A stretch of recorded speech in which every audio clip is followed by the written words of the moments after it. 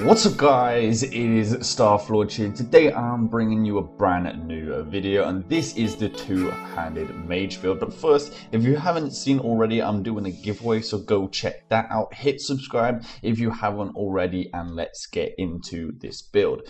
So I'll go through the spells quickly and then after that explain what you want to do in combat and then show off the combat of the build. And then after that guys, I'm going to be showing you all of the gear that goes into this character. So first we are going into the spirit tree, taking barrier with the energetic defense so it lasts a bit longer if we for some reason are taking no damage. Then we're going into the storm tree, going to go down the full right hand side, taking energy barrage with the energy storm upgrade, because in this build I will show you later this is a much better upgrade. Then we're taking conductive current to be able to get down to static charge, to then be able to get static cage with the lightning cage upgrade, so we can get some insane damage out from the static cage. Next, we're going into the Inferno tree, taking Immolate just to get to a Flashpoint, which is such a key spell, getting Pyromancer, and then taking Firemine with the Flaming Array upgrade, because we are really going to be up in their face, which is why we're taking the Flaming Array instead of the Searing Glyph. Then we're going into the Winter, which is a huge part of this build, taking Winter's Grasp with the Winter's Ruin upgrade to synergize with our Blizzard, taking Fade Step with the Energizing Step for that insane mana recovery that we always want and usually need, taking Winter's Stillness just for those times. In this build you don't really need it, but you have to take it to be able to get down, to get to Ice Mine, to get to Ice Armor, to then be able to get to what we want, which is Blizzard with the Winter Winds upgrade, which means it just lasts 10 seconds and just costs a flat 40 mana, which is really effective. Lastly guys, we are going into a Necromancer, taking Horror with the Terror upgrade, so enemies will stay feared until they go below 25% health. So guys, getting into the explanation of this build, as you guys will know, this is a two-handed build, so we're going to be right up in their face, and that is why with the energy barrage we are taking the energy storm. And the reason is because energy barrage will always fire every projectile out straight in front of you, and even though energy storm targets any random character or enemy, if they are right in front of you, they will just hit them straight away because the projectiles will instantly hit that enemy. So with energy barrage, with energy storm, you can get a lot more damage out on a specific target that you want, and it is crazy. Obviously, we're going to try synergize Blizzard with Winter's Grasp so that we can get that insane 1000% weapon damage bonus. We're going to try and combo Static Cage and Firemine together, but if you can't, or you're just thinking, I don't have enough mana to get this out, just use Firemine. It is such a good spell in this build. Fade Step, as always, just for mobility, getting to where you want or getting out of a situation, and also using it to get that mana. Horror we're using mainly for those annoying range units, or just any unit that you can't specifically get to and they are trying to kill you and they're just being annoying, or if you're in a small group trying to horror as many as you can and just hitting them, because then they won't be able to hit you back until they go below 25% health. And barrier, as always, you want to try and keep it up as much as possible, but if you are doing some kind of combo or you've got something else more prioritized and you have the health available, then use barrier. Now, one thing I want to say for all of you playing on consoles is I've seen this quite a lot if I've ever shown combos or anything, just utilize the pause game feature a hell of a lot. I believe you can do it on Xbox, I'm pretty sure you can, and on PS4 obviously, and just utilize this. It might sometimes make the combat a little bit less fluid when you are doing combos, but it means you can cast a spell, instantly pause the game, and then get ready to cast another. And that will help you guys use the builds and be able to pull off what I can pull off on PC, because obviously on PC it's a lot easier to do these things. But combat is one of the most important parts, including the gear as well. So we'll get into the combat and then the gear. So let's just get straight into this. So guys, for this combat, we're going to focus this guard guy down at first because he can just knock you over and be annoying. Horror him into a one-shot fire mine. Go over to this archer, freeze it to then be able to run away and get a barrier off and also get the mana back. This then makes the archer also run into the fire mine, so it triggers putting blizzard down on these three over here, so the archers run away slower, so it's harder for them to get away. Winter's Grasp, the melee, Energy Barrage, the archer, and then fire mine at the last one, basically one-shotting every single one of them, and the Energy Barrage, as you saw, done a ton of damage. Horroring the archers so that they do no damage, putting another barrier down before the boss comes in to try and one-shot me. Was going to put a blizzard down, but then he jumped out of range, so I Winter's Grasp so that he wouldn't be able to get anywhere.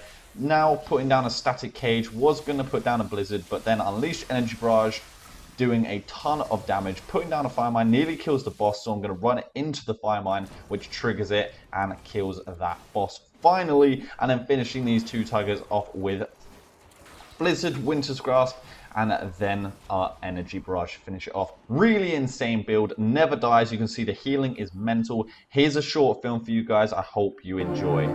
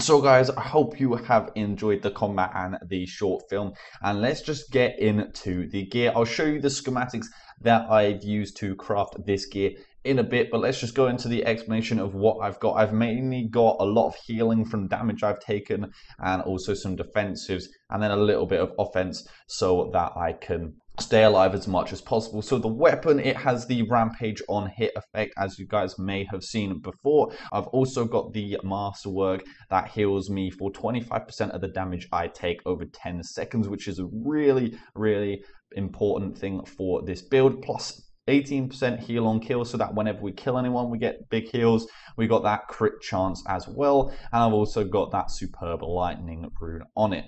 Moving on to my armor, as you can see, this has plus 60% heal bonus, so all of my healing is increased by a hell of a lot. We also have the heal for 25% of damage taken over 10 seconds again, so we're getting even more healing. And as you can see, I've got max health on it, so just alone from the sword and the armor, I'm getting a ton of healing out on myself. And as you can see as well, my hat also has plus 36% heal bonus. So as you can see, I've got like 96% heal bonus and healing for about 50% damage over 10 seconds. Not only that, but we have the Belt of Life, which gives us a 10% heal bonus. So we've got 106%. So we're basically healing a ton. This means you can go out there, go below 100% health, and basically heal all of your health up. Just put a barrier down, and then all of your health will suddenly be full without using any pots or anything.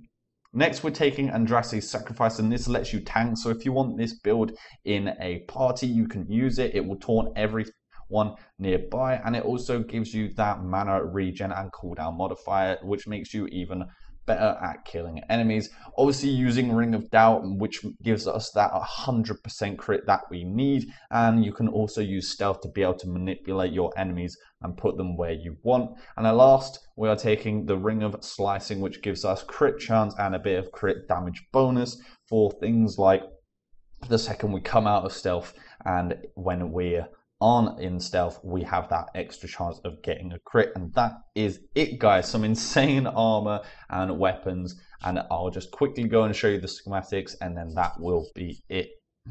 So guys, let's just get into the schematics for this build. For the weapon, you will need the rare weapons mod, and if you can't get mods, I'll show you the weapon you can craft that you don't need mods for. But if you have the rare weapons mod, which I think if you're on PC you definitely should have, you need to get the pointed maul. This one looks absolutely insane, as you guys know, and yeah, that is that schematic. Now, if you don't have the mod, guys, you need to go and get this blade schematic, and I believe it's from the DLCs. I'm not 100% sure, but yeah, this is a two-handed mage schematic. You can also get a sword, this sword here, but it is only like a one-hander, so it's not as good, whereas this blade will offer you a bit more damage, and that is the two weapons that I would use for this build. For the armor, you want to go obviously to the light armor, and we're using the Vestments of the Dragon Hunter. I'm pretty sure that's what it's called. There you go, text just finally loaded in. And this is the epic looking armor that we're using.